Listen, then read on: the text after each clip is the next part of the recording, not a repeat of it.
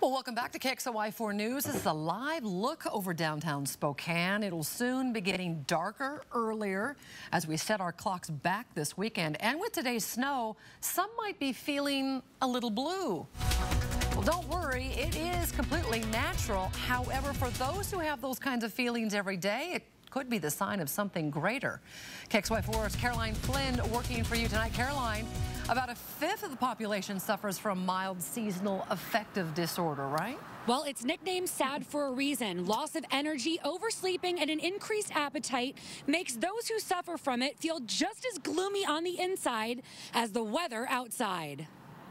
Seasonal affective disorder can happen with every season change, but for the majority of people who suffer, it hits the hardest as we head into winter, as the days become shorter and light is scarce. The critical times are usually between November and maybe February, which is where we have low levels of light, and we also kind of get the cloud cover that they get over in Seattle. Everyone is susceptible to the disorder that's categorized by feelings of sadness each day, low energy, and weight gain.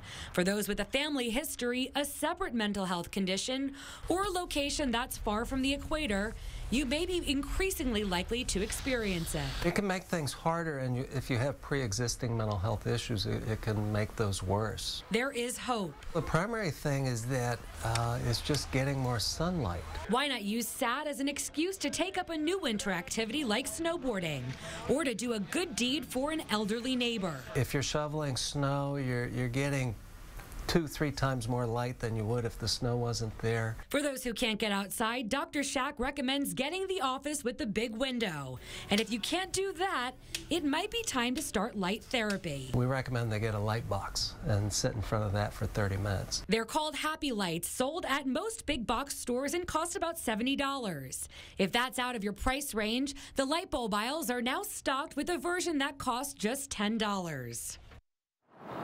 So when is it time to seek professional help? Well, if you don't have a pre-existing condition, Dr. Shack recommends giving light therapy and some time outdoors a chance for about 2 weeks.